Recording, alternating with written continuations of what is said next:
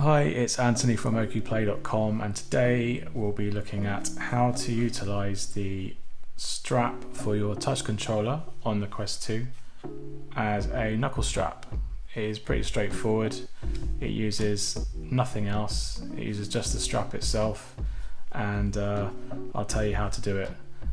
But eventually you're just going to get a nice little discreet and color-coded knuckle strap for your controller without spending any money. So let's jump in and let me tell you how to do it.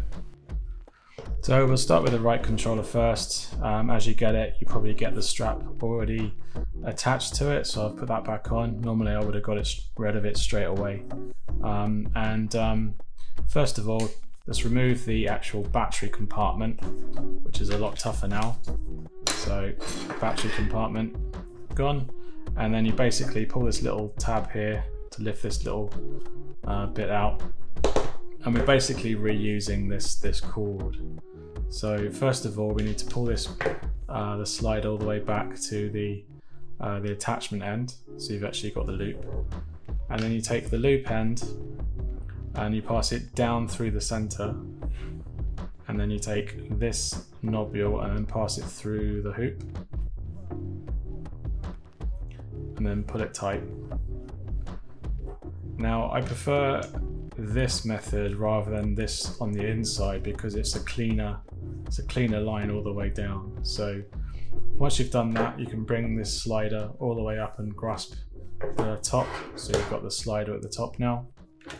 And then basically as simple as just making sure that's nice and flat, bring that around and into the actual slot again and push it down, and then you need to basically move this out the way so you can actually get the this might come undone a couple of times, but just move that out of the way so you can actually get the door back on the controller and push it shut.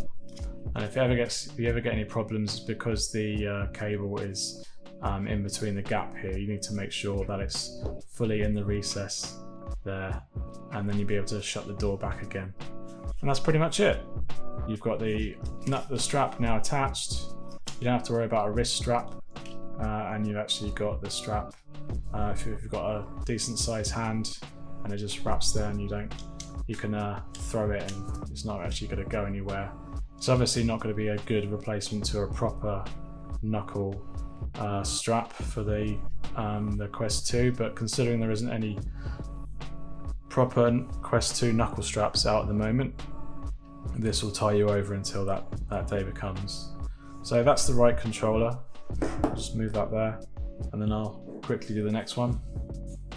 Right, so we got the left controller as you would have got it with the cable attached. So it's a simple case of removing the battery compartment, taking your nail and bringing that up and out, and then you now have the cable again. Bring the slider all the way down to the connector end, so you've actually got the loop. Take the loop, pass it down through the hoop, and then take this module and then bring it through the loop and then pull it tight. Once you've got it tight, bring that round, make sure that bit's flat. Oh, sorry. Bring this all the way up, slide up just to clamp it, and then bring this bit round so that it's flat into the selector there, connector, and then connect it back in.